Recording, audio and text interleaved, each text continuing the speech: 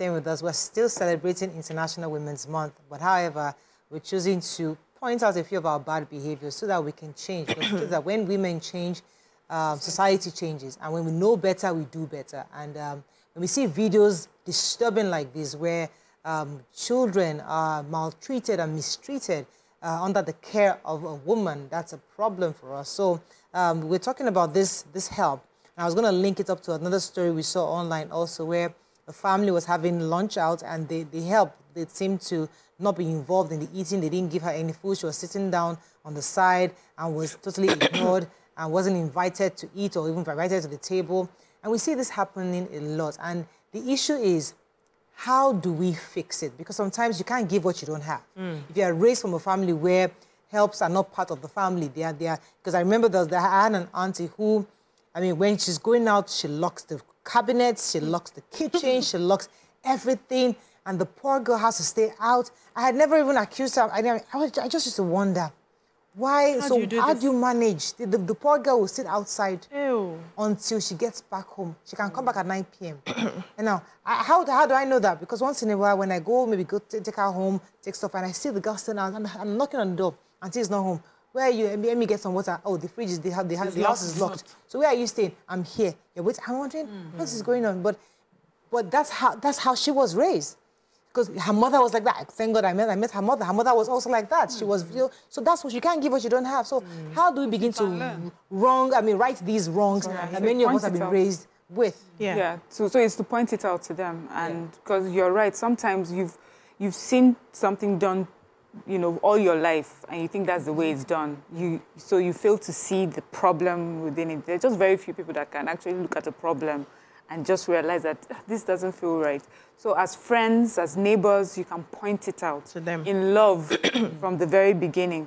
Why don't you do it this way instead? Why don't you make sure, you know, you get her... If you're so afraid that... Because we have incidences, so let's also look at why some people do that. Incidences where you leave a maid with children and she packs the children and she runs away, you know, or she's just come, she has not stayed with you long enough, but you have to be at work. Then you have to find a different way to do that. You cannot lock her out without food, you know. And that's why also, you know, we've talked here about where you get these people from, at their agencies, so that you can also have somewhere, you know, they're afraid of, you know, being caught because they're coming from somewhere. But we need to keep talking about it. But, you know, there's a part, I just really also want to understand the thing about women and other people's children. Some women and other people's children. Is it like an innate survival instinct to want to destroy another child? Like if you have children, you know, your children and another child brought in, is it like an animalistic instinct to be wicked to another? I would really love a psychologist that can help us deal with it. You know, if that's the case, then we should understand that as women, we don't feel comfortable having other people's children in our midst when we have other children. And so, you know, so that we can make legislation around it.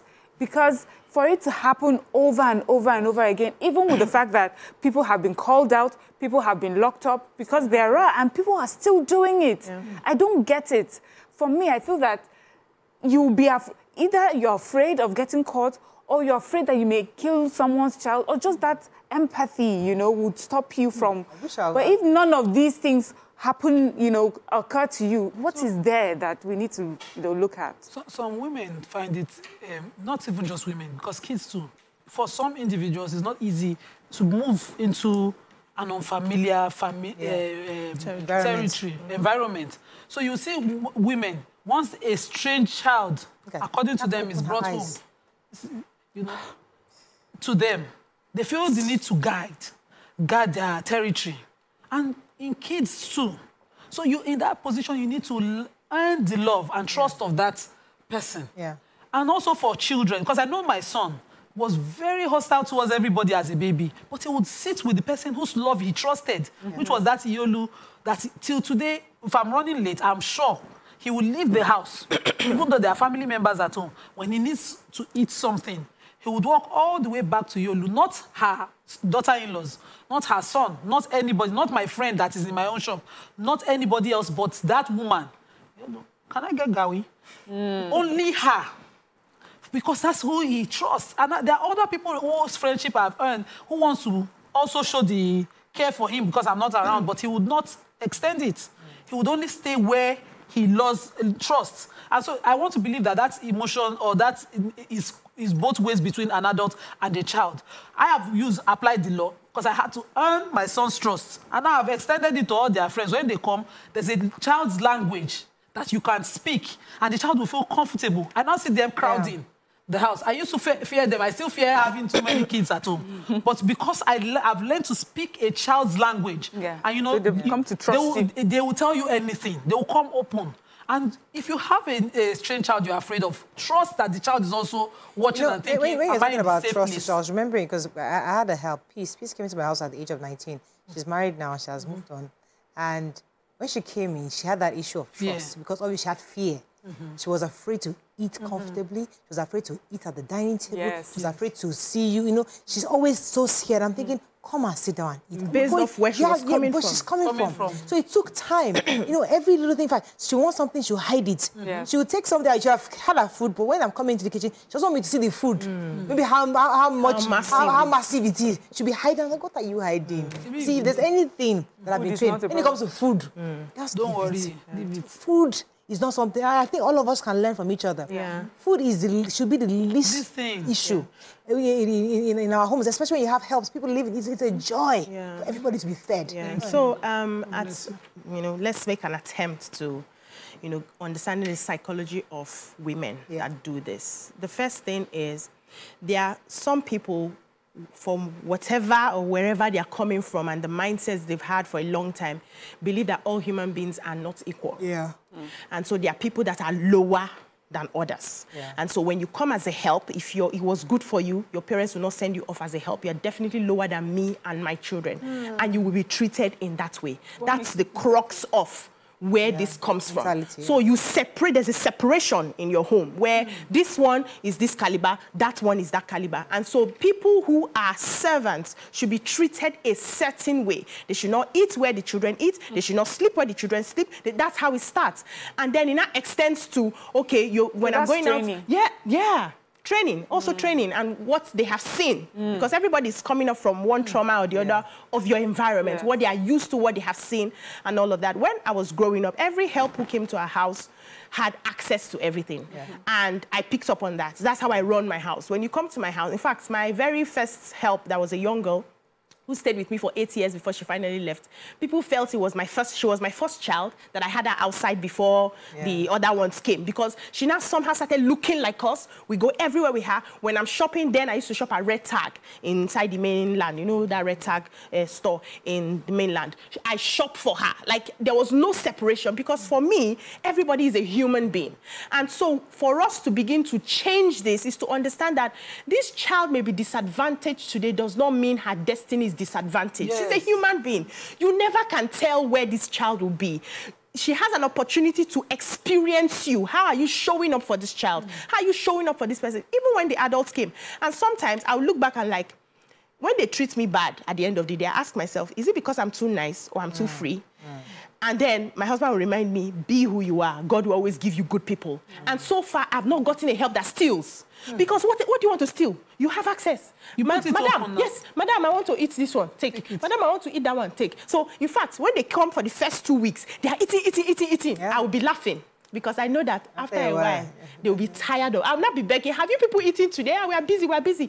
Because the food is there, nobody's hiding it. So now instinct to hoard and steal is taken out. So even if you don't have enough that you're managing, there's a way you can manage it and spread it so that people do not feel disadvantaged. Now, when it comes to that wickedness of hitting and hurting and using fire and using different things, that one is on the borderline of mental issues, where you have deep anger issues with yourself, first of all. You don't love yourself. You don't know who you are. Every frustration of life, you are now channeling it to somebody else. And you need to be vulnerable person who cannot defend themselves. And because you have your own children, sometimes when you look at those people, when there are no helps in the house, they channel that amount of anger, even towards their own children. But when other people are there to collect it, their children are safe somehow, and then they channel it to the next person. So we need to start, there's a family member of mine who today we did not allow to have help because of this. She has deep anger issues. She can stone anything. And we say, until you will do your work yourself. Maybe a strong, independent woman. You will sweep. Yeah, you will sweep your house yourself. We don't allow her to have help. Use the exercise to... Exactly. And she does that effortlessly. She will still be complaining that she's tired. I'm doing everything. I'm doing everything. But do it yourself. There's something that Miriam said earlier that I'd like us to talk about. Because people don't see it. How do they see it? Because they don't know they're doing something bad. To them, they just don't. It's like they don't get it. No, when you hurt someone, you know. You know. I have a very close to 70 years old who had a young girl living with her. My kids and myself will visit because my kids know we are not allowed to do that. You know, they found it strange that this person was incapable of loving that child. The child was below 13. You know, and in one of those episodes, the children, and you know children, the way they warm up to each other, they were talking about the experiences. I said, even to take food, I have to pile it. They'll give me inside the polythene bag to take to school. That even noodles, that they put it in polythene bag and they say I should be eating it in school. And I was like, in the days of takeaway, plastic plates and plastic spoons, how hard can that be? And I looked around the person's house, I saw plastic plates. You know, some things you do, even when you're with your child, when you're upset with your child and you're beaten. Yesterday, I had a very strong exchange with my child because my help forgot where the socks were. And, you know, I've been busy these few weeks. I've not been able to sort out anything. And I was saying, please, my son, just manage what I have. The moment we go, get out. Move, you know. I don't have time today. When I got halfway to work, I remembered his sensitive nature. I called the boss and asked them to give him the phone, and I apologized and said, I've been busy, but this is not your fault. This is the help's fault. I will sort it out. I will ensure your socks and clothes are in the right places next time. And we sorted it out. I knew.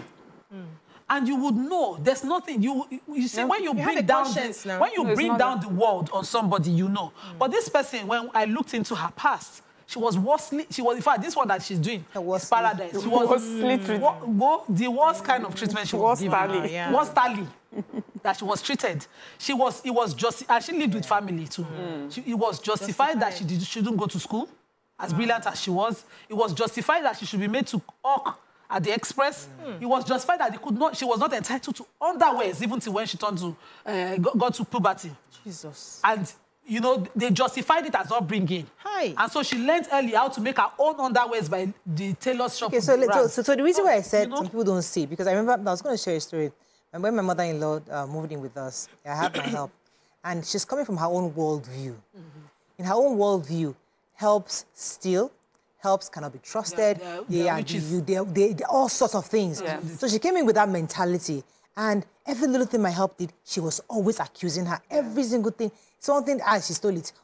And I'm like, no, she did not. Because I have also lived with this person. And I trust her. I don't lock my room. I don't lock anything. Everything is open. So I kept defending. And my mother-in-law will insist, say, no, this girl took it. And after a while, she'll find him. I was going to say, don't mind, mommy. She's been doing this for years. Everybody steals from her. She will find it eventually. But she couldn't understand it because in her own mind, this girl must be stealing something. She'll be investigating, trying to test. Till tomorrow, now they're best friends. She can't do anything without my help. They go to the market together. In fact, my help cares for her like her own mother. She constantly checking on me. Have you had breakfast? Have you blended the pepper? Do you want, you know? And I keep looking at this and I say, Mommy, see how I would have sent this girl away because based on what you had initially insisted. Because for that first few years, she insisted, say, this girl, there's something wrong with her. She couldn't believe it because her mind view was that they come to steal. So sometimes it's not because we want to be wicked. It's just that many people just know, they feel that these people from these certain groups of people, they cannot be trusted. And I must have my eyes, I must starve them to get to the point to see, to make sure that to break them. Break them enough to serve. So, you know, and then you see she learned from you and how you treated her decently, that, you know, she's different. So, yes, you're right. A lot of the times we respond because of what we have seen, what we have experienced. And even people would say to you sometimes when you do things like, how did you leave your room open for this person? I remember there's this, my mother-in-law's friend that's always used to tell us this story. Every time you see her, she'll tell you over and over again. She'll say, this, my maid, stayed with me for decades, nearly 20 years. The day that she was going to leave, she went into her room as if she was cleaning it as normal because she always trusted her. She said she packed all her gold, put it in the basket, covered with dirty clothes, and walked out of her house forever. And she had been with her. So imagine if someone else would come into that woman's house. She would stand over her head. Yeah. And if she's going out, she would lock her door and tell her to stand outside until she comes back. So now there are two things about employing children. I don't believe in that. You can't even employ children. Take that away. Then when you're employing an adult, then you have to set the boundaries. What you want and what you don't want. From the beginning. And then I always, I say this to my people that work with me, my domestic staff. I said, this is a job, it's not slavery. Yes. Nobody put a gun to your head. You can decide that I am done and I'm leaving. The same way I can decide before it degenerates into anything, So understand that there are boundaries, that these are human beings. They're here to work. At the end of their work, you give them their wages. And that's it. Be decent to human beings. Simple as that. Where you see that they are not being decent or they are overstepping their boundaries, you can't take it anymore. Bye. But it's the children one where we are taking advantage of vulnerable people because of their age, their size, the circumstances from which they're coming from. That is the problem. And I feel that, we should look at this deeper. I think there's something that is happening in the brains of women. That you see a small, vulnerable child, and what comes to you is to crush that child even further. I don't get it. Give you comments on social media. I'd like to hear what Nigerians are talking, saying concerning this, because this is a story that is very heartbreaking. I was going to link it up again to the irresponsible behavior of a mother who was blowing shisha into a baby because we're just discussing irresponsibilities. As much as we love to celebrate women this month, we also have to use the opportunity to highlight some of the things we do that are irresponsible. So I'm going to go on a short break now. When we come back, we'll take a few comments, and then we move on to the other segment. Stay with us. We'll be right back.